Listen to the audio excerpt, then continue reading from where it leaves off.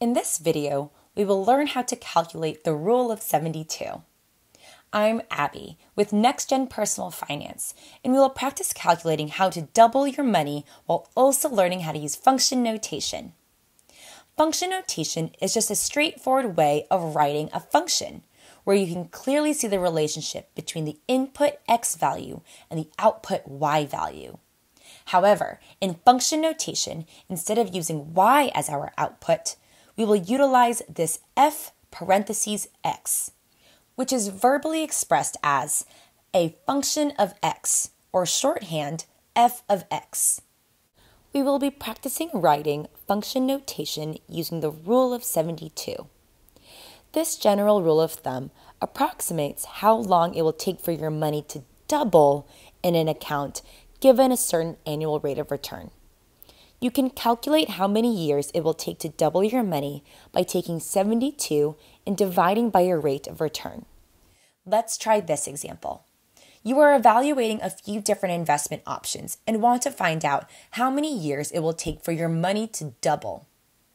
Let's first write the Rule of 72 in function notation.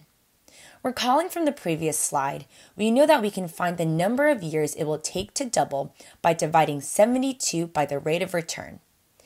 If x is the rate of return, go ahead and write a function for the Rule of 72. Nice work! The function notation of the Rule of 72 looks like f of x equals 72 divided by x.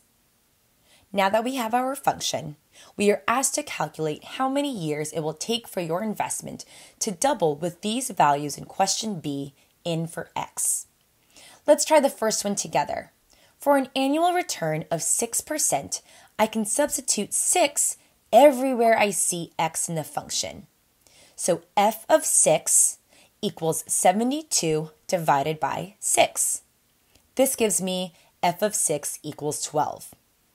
That means with an annual rate of 6%, it will take about 12 years for me to double our money. Now go ahead and try the next question with an annual return of 8%. What is f of 8? Awesome. You will see that f of 8 is equal to 9 years. So how can this be useful for you?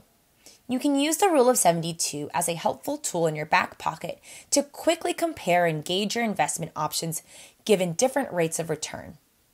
So let's review how to use function notation. First, you create a function equation, identifying your input value x and your output f of x. Next, you can plug in your input values into the function. Then you can use order of operations as you normally do to solve for the output f of x. Now it's your turn. Using the function notation for Rule of 72, calculate what rate of return you would need in order for your money to double in 5 years. Continue on to the practice problems in your worksheet. You got it!